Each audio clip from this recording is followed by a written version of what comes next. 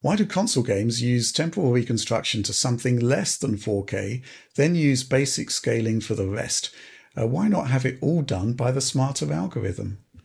That's a really interesting question, and I've got a bit of a theory on this. Well, certainly from my personal experience testing on like portable handhelds, is that well, there's kind of like two types of artifacts to this, especially when you're dealing with something like FSR2, where basically it's a balance of FSR2 artifacts and just kind of like upscale blur.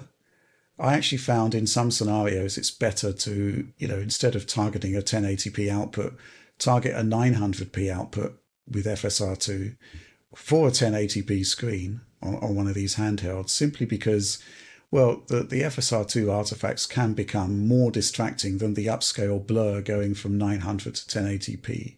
But there's other scenarios where you might want to do that because the upscale from 900 to 1080 will be essentially free, right? Whereas the higher the output resolution is with FSR2 and DLSS, all of these upscalers, the bigger the hit to GPU resources.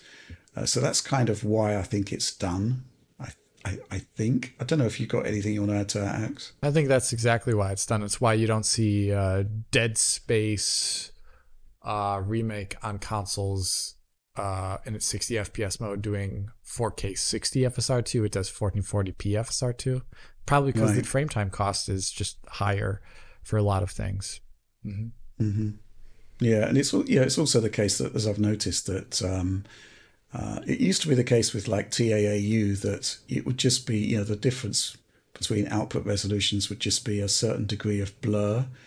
But, the lower you go down the resolution chain with FSR2, the more distracting and obtrusive some of the artifacting can be. And it's not especially attractive. And having the option to basically balance between blur and artifacts actually has some value. Mm-hmm. Any thoughts on this one, John?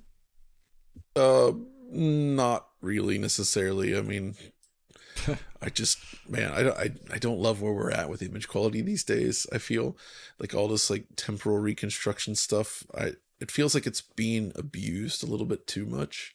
On the console side? On the console side specifically. Like it feels like in a way, when we had things like checkerboard rendering, things were slightly better because there you kind of had to hit like a minimum type of pixel count to use it effectively. Where here it feels like they're just like, well, we just put the knob down a little bit more, and it just goes too far. And I think the visual artifacts are sometimes not worth it.